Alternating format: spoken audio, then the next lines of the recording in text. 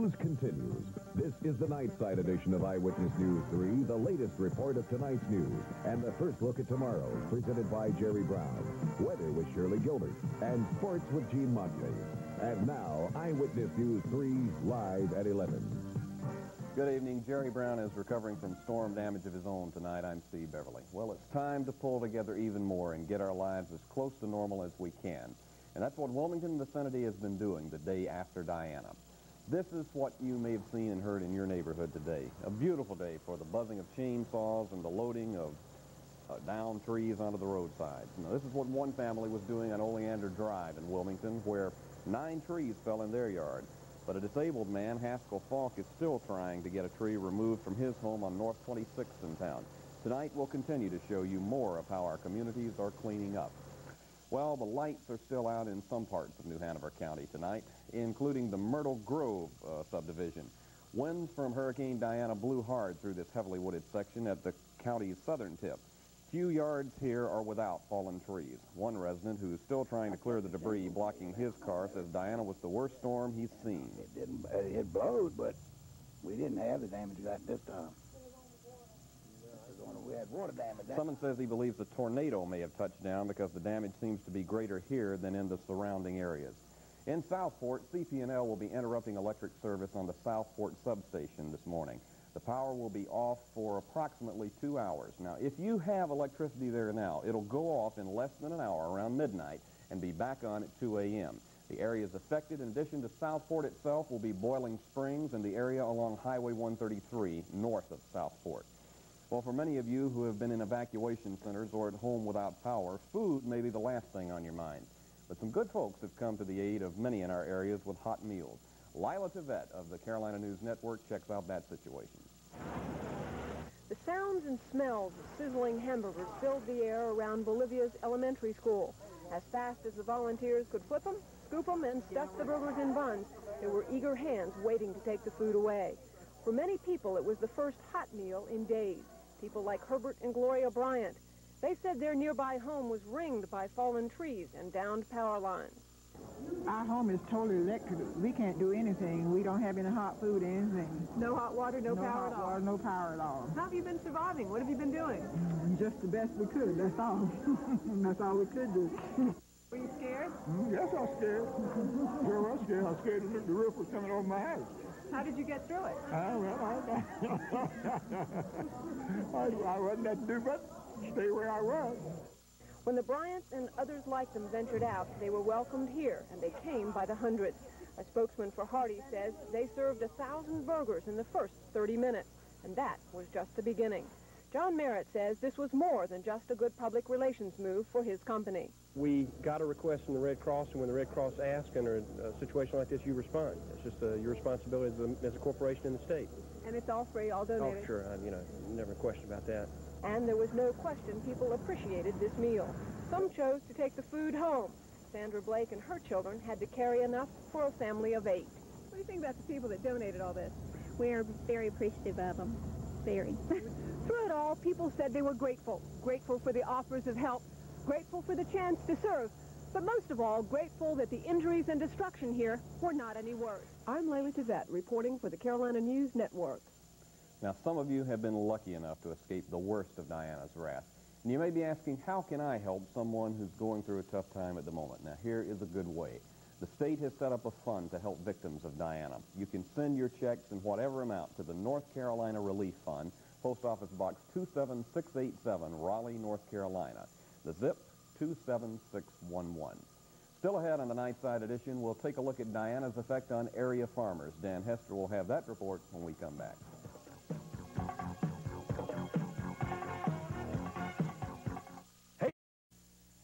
One of the things our own Dan Hester follows on his regional North Carolina beat is how well the farmers have been doing.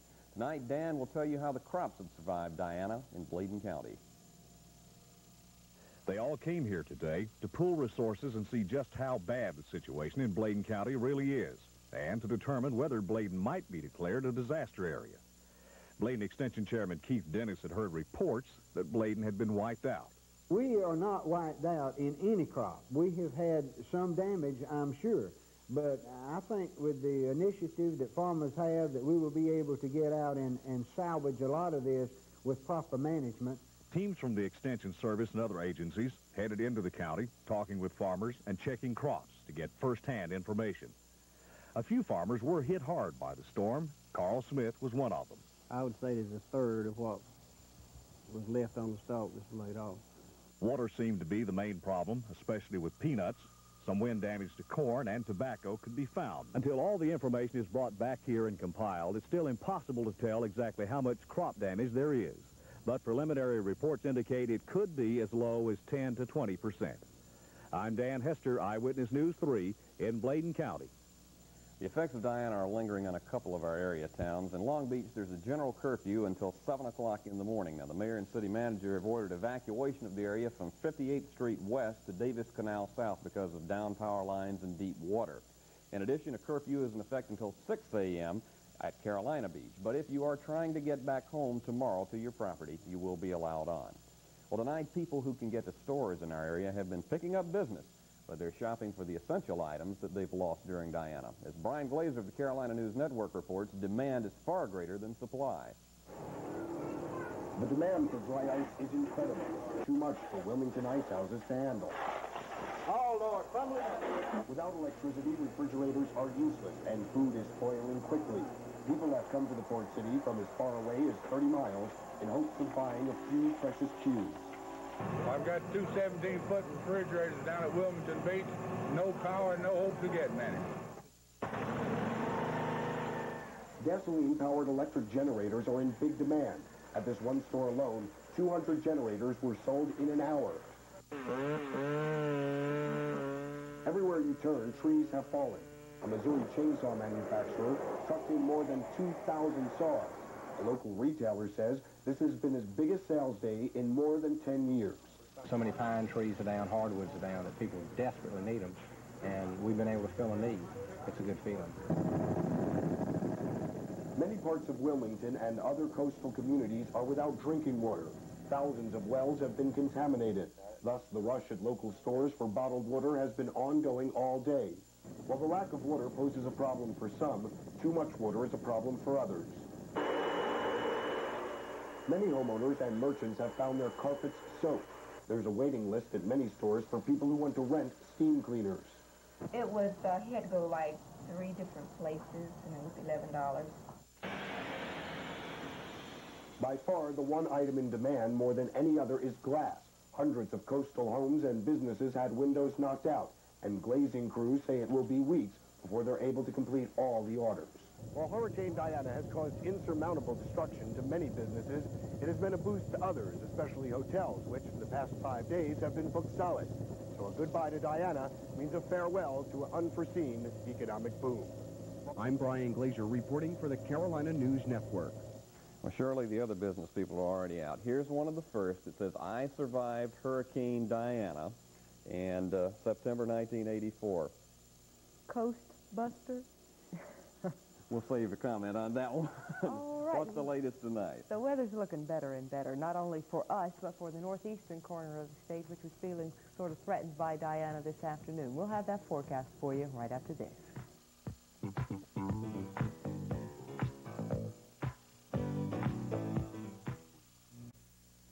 It is warm and humid out there tonight. The skies are pretty clear, and tomorrow it's going to be hot and humid with a whole lot of sunshine. Now, we're going to talk about Diana one more time. It's now about 120 miles northeast of Cape Hatteras, North Carolina. It's way up here just off the Carolina coastline.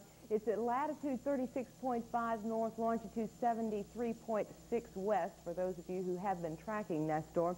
It is beginning to move toward the east-northeast at about 30 miles an hour. It's expected to turn in a more northeasterly direction than that tomorrow. If it gets out over that cooler water, that's going to lessen the potential threat to the New England states. It's going to also make that storm die down. The storm has to have heat and moisture to continue to thrive out there. So once it gets on up toward cooler waters, it's going to kill it down considerably. There's another tropical storm in the weather picture, Eduardo, way down here in the southwestern Gulf of Mexico.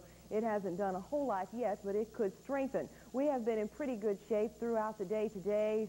excellent shape considering the weather we had with Diana for those of you who are starting cleanup operations. Now, looking at the other map, we have a cold front that's going to be coming our way over the next several hours, probably 24 to 36 hours. It's going to cause a chance of some shower activity in our area, especially in the inland counties, but it's a slight chance. Because this frontal system is weakening considerably, we'll only have about a 30% probability of a shower or a thunderstorm out of it. It is weak, but it is strong enough that it's going to bring us some cooler weather in behind it. We're going to see clear skies behind it, and daytime highs probably will not get out of the 70s. We're going to have excellent outdoor weather for the next several days.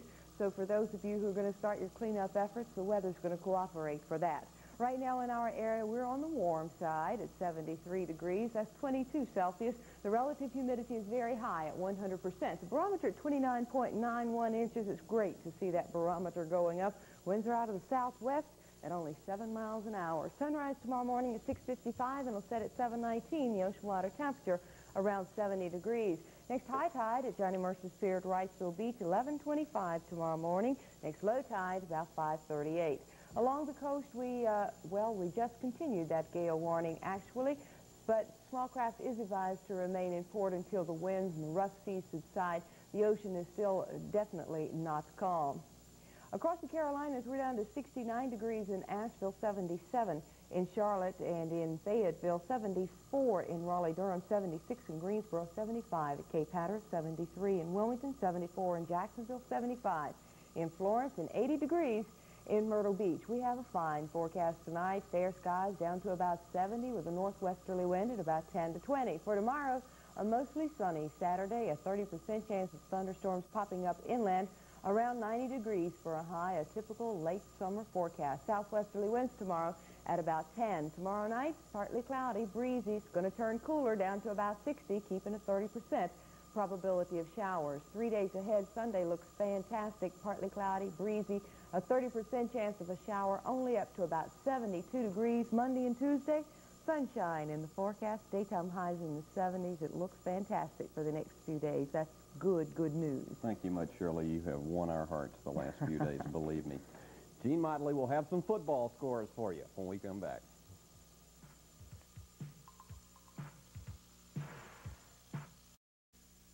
Well, Gene, some people couldn't practice this week, but some did try to play tonight. That's right. In fact, up in Bladen County, you know, considering all the humidity that we went through, there wasn't much of it, Steve, but what it was, to paraphrase Andy Griffith's old comic routine, was football.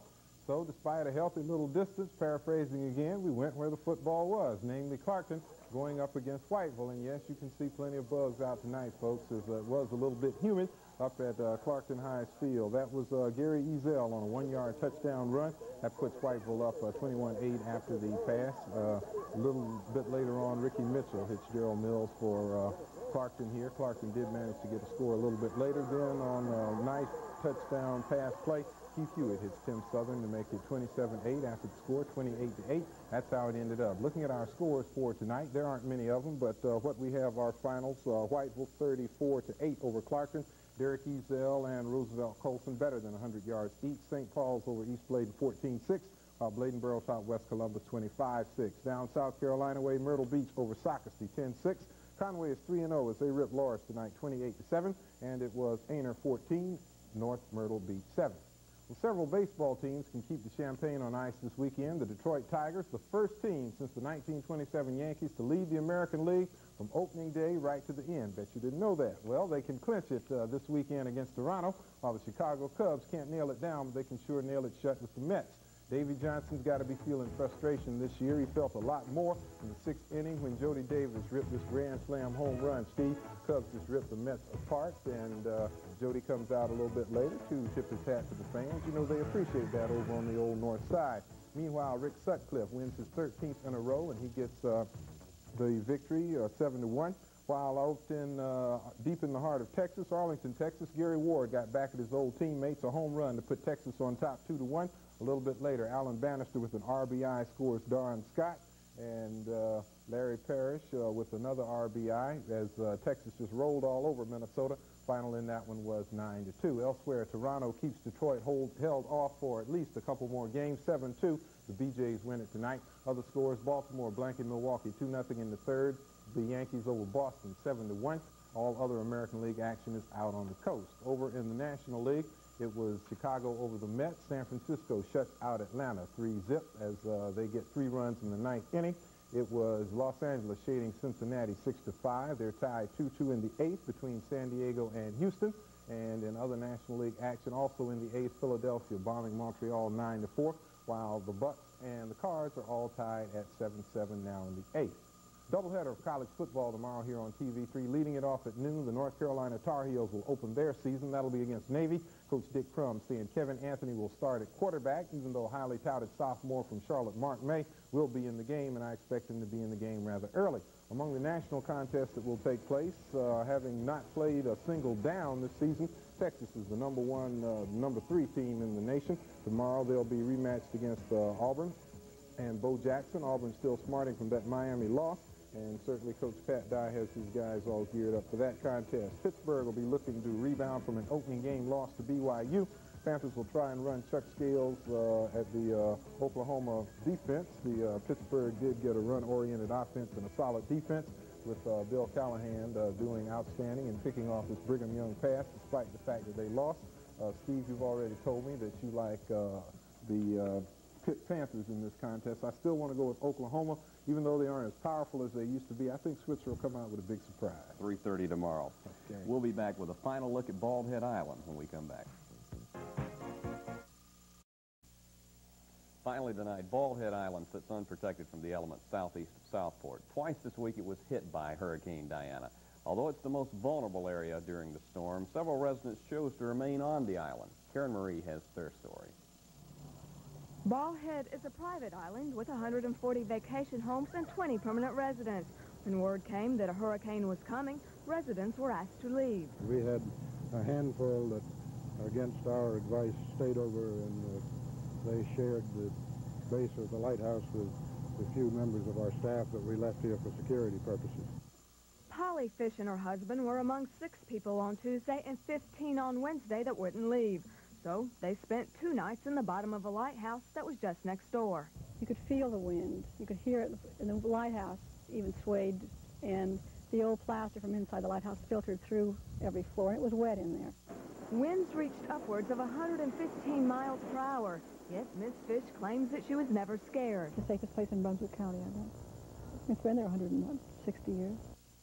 One of the things they did to kill time while in the lighthouse was play with their pets. They took 2 dogs and 4 puppies with them, and when it was all over, the puppies had names: Wendy, Hurricane, Mariah, and Diana. Surprisingly, damage on the island is mostly minor. Some flooding, toppled cedar trees, and blown-off shingles. Leaking windows was the only damage at the Fish's home.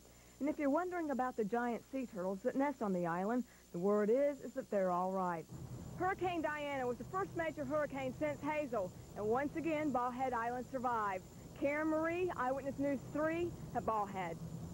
Next on Nightline, you can see a look at music videos, not Hurricane Diana. A few final notes. Eckerd Drug at Longleaf Mall has 8,000 gallons of distilled water available for you if you need it. If there's a question whether you should use water in your house, they will be open 24 hours. So if you do need it, you can go by Longleaf Mall at Eckerd Drugs for it. In answer to some phone calls in our newsroom, I do not know where you can get I Survived Hurricane Diana t-shirts. Mine was a gift from someone from the ABC television network. To all of you who have been with us this week, we're glad you made it through. Good night, and God bless you.